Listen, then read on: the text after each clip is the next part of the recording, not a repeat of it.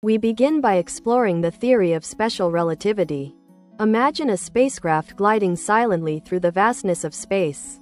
Inside, a light clock ticks when a photon bounces between two mirrors that are separated by L distance apart. To the astronaut aboard the ship, the photon moves vertically. The path is simple, straight, and rhythmic, but to an external observer watching the ship speed by, the scene unfolds differently.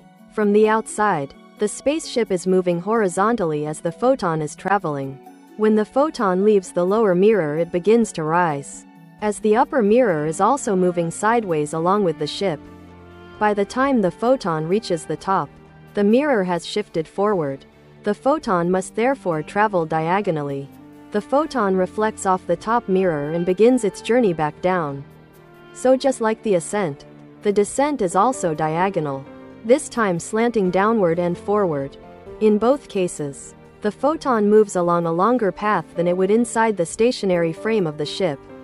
Despite these diagonal paths, the speed of light remains constant in all frames of reference. This fundamental postulate of Einstein's special relativity leads to a striking conclusion.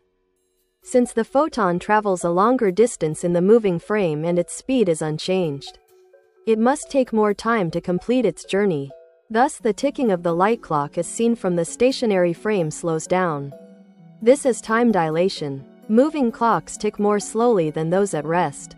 The Earth observer sees a diagonal path while the man on the spaceship sees a vertical path. The diagonal path of the photon visible from outside the ship is not merely a geometric curiosity. It is a window into the fabric of space and time itself.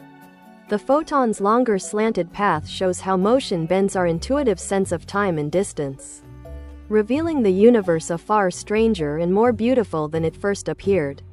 So it doesn't mean that the object traveling in near C changes its dimensions. It's only how we see it. The passage of time relative to that moving object flows slower as seen by stationary observers.